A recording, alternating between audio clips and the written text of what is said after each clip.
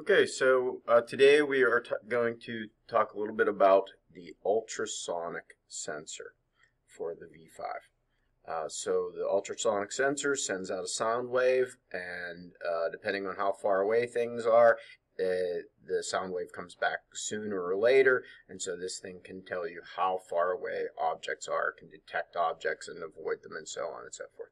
Okay, so let's check out the code for the ultrasonic sensor.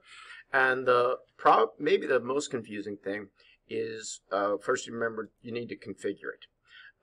When you configure the ultrasonic sensor, you're going to notice that there are two cords. And if you notice up on the configuration window, it is in C and D. The ultrasonic sensor must be plugged into two consecutive ports. Also, you will see on the ultrasonic sensor, I don't know how well that's going to come in, but it says input and output. Output must go on the lower letters. So you can put it in D and E, or E and F, F and G. But the output must be the lower letter. So in this case, we need the output into C and then the input in D. Okay? So then just let's take a look at, of course, we need to name it, and you can name it whatever you want, but remember that when you name it, in this case I named it Ultrasonic C, and it's plugged into C and D. Then over in our code, it's got to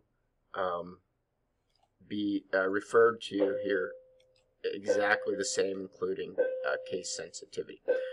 This program, while one, drive, then drive forward. So while one, remember, means do something forever, and then everything inside the curly brackets is what it's going to do forever. In this case, drive forward, and then we're going to talk a little bit later about what this %.1F is. Then it refers to the ultrasonar. It's going to say that things are far away unless they are close. So you can check that out in your notes and give that a try, see what happens.